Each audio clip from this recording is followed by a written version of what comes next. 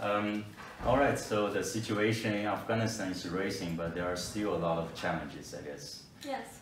What do you think the main challenges that currently that stops or blocks the education goes further in Afghanistan? Unfortunately, we are in a war-torn area, so the security is one of the main reasons that it's make the progress to be slower in some part of Afghanistan. Then we have cultural problem, and then we have not enough resources, shortage of the teachers in some part of the Afghanistan that make in general educations difficult, but also for the girls more difficult to go in some part of Afghanistan and not have resources like a school building or even like a pen or chair. These are all the things that unfortunately we have the problem in some area of Afghanistan. The Taliban has more influence in this area, and but in I can see that the progress is happening in big cities much faster. And I hope that the governments and the people in the community willing to support this for the girls' education in other areas now. And if you have to pick one of the challenges as the biggest one, which one do you think we should really like conquer at the most, with the most efforts on it? I think that what we can do is more about giving access, and resources are the most important things. That if we have everything's ready, so what about resources? Do we have enough resources? And this part I think that we can help more. But for the security, I think that the government is working, and for the cultural problem, if you're giving more, showing with example that what if educated kids can do, the family will also change their minds. But right, I think what we can do is about resources. Okay. And I guess all the girls, they are really happy to join the competition at the robotics, and you were also at several different competitions. So what does it mean for these girls to join a competition? I think that participating in the competition is always fun, engaging and inspiring to do, and I think we're really enjoying every time that we participate. But in general, when the girls coming from a war-torn area to such a competition, it's a good to show a representative of their countries in a good way, and then and also to inspire more kids that see we can do it, and I'm sure that many other kids can also come and they learn and they can come to the same or come to competition. And for us, these girls bring more attention to the STEAM educations in Afghanistan, and the government's community and the many other kids will see them, and they will be more interested. Yeah, and I guess that will also help to overcome quite some of the challenges that are happening in Afghanistan, right? Thank you. Yes, my colleague has already donated some of the robots to Afghan kids, and we really appreciate it. Thank you very much again. Problem, and what we can do is, I think that's the thing. These are I think that educational robots can help the kids to learn more about STEAM, be more engaging, more fun, and to use these devices to learn more about programming, to learn how to use complex or electronic part or mechanical part. So that's the cool about it. Actually, we met last year already, but I'm really curious to hear your side of the story. How did you feel about when you get to know MakeBlock and about the solution?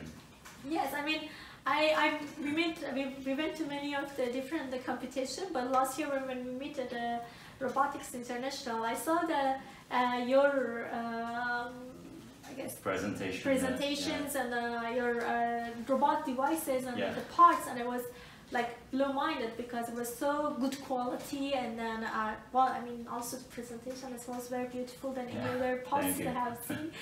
And I was like, oh wow, this is so cool, it's so different. And then thank you, and also it's very affordable cost. And that's why we wanted to work, because I see that your mission also is education, and bring it to the different countries and giving to the kids in the schools, and that's what we're also working on, to bring the education for the kids.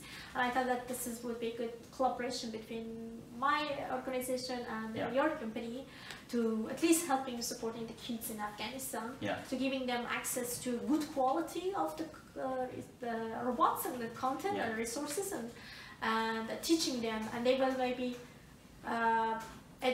they will be more funable for them, but also it's more professional. Yeah, and you're talking about robotics and resources. Why are you trying to get all these resources or robotics into education? Like, what kind of a role do you think they play in education? I think that robotics is a model of integrated of many things. It's mechanical, electronic, it's about science, it's about maths, it's about programming.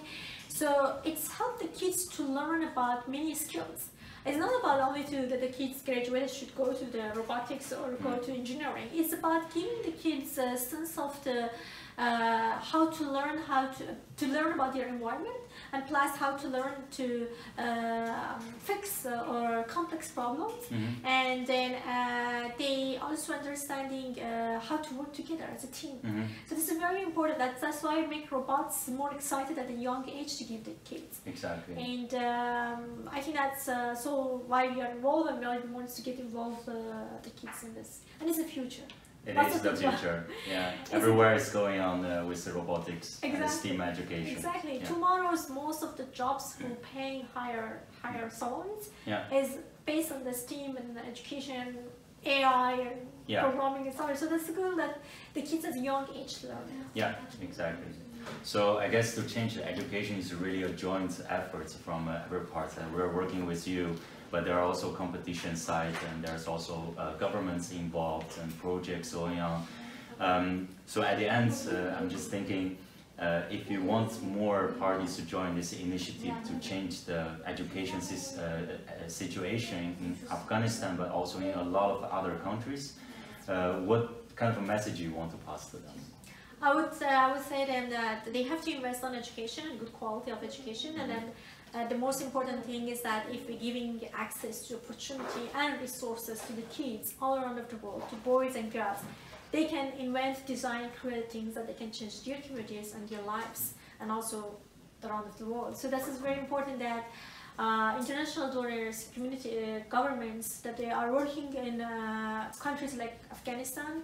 They, as much they're helping education, but also they have to more invest on the STEAM education, because it's really changing the lives of every kids that they have access to that. So I hope that they invest on the education, provide access to resources, and plus it's helped them, give them opportunity to exchange the program. The kids go to different countries and they can see it, and then they can learn some things, and they come back to their country and they can build their communities. So we are basically just changing the future, because they are really just the future. Yes, that's what we need. All right. Well, it was really great to have Roya here, and it's also great to hear from your sides and your opinion, your really good will to change the education in Afghanistan, especially for girls. So thanks everybody, and if you want to join the initiatives, and we're here to change the education all over the world together. Thank you.